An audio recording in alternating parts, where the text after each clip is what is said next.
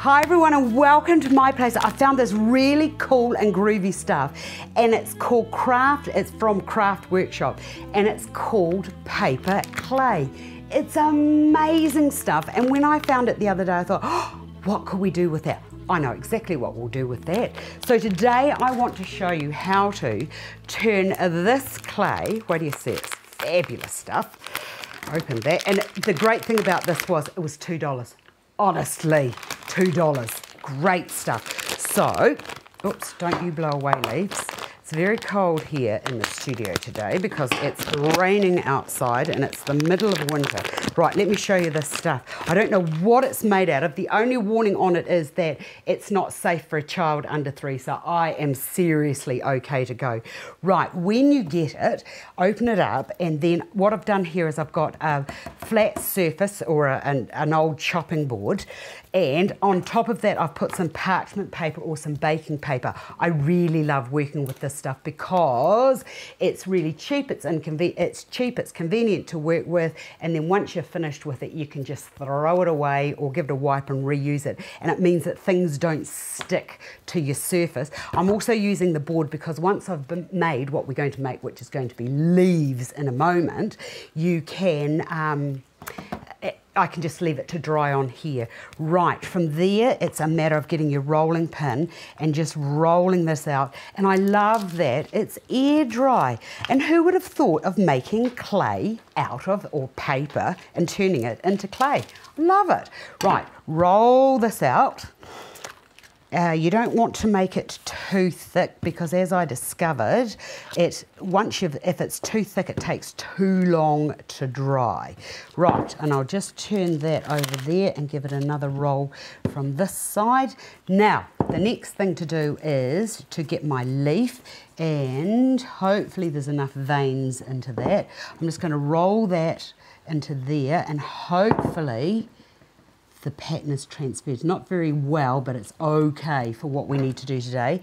Then get a knife and then just roughly just cut around using the leaf as your template. Wait till you see what these are going to be turned into. Fabulous.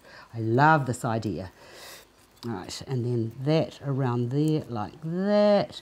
Rough as rough, doesn't matter because it's a nice autumn leaf. Pull that away. Oops, I didn't cut that bar. Cut into there. And then keep this, anything that's surplus, just put it back into its bag and keep it nice and sealed. Right, from there I've got you can just faintly see the leaf pattern on there. I'll use that one there, hold on, that one there will do. And if you want it on the reverse, just do the same thing, roll that onto there. You could perhaps even use a cookie cutter, but I couldn't find the cookie cutter, so this will do. Pull that off there, and then get a satay stick or something and make a little hole into there. And then, even though they say it is air dry, what I did was I put it into the oven and I set the oven to 120 and I left them in there for about 15 minutes. And what happens is they go like this beautiful crisp colour, and you know that they're ready when you do, hold on, put it by my microphone. When you do that, they sound like they're hollow and crisp, just like biscuits.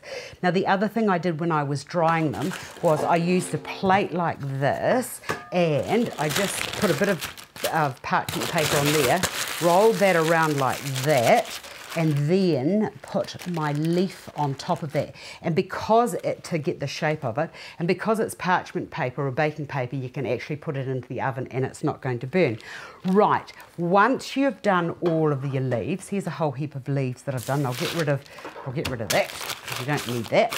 Let me show you the things that you can do with those beautiful leaves. Aren't they just gorgeous? I just love them, especially if you're looking for something for fall or autumn table decorations. Or, wait a minute, and I'll show you what I'm going to do with mine.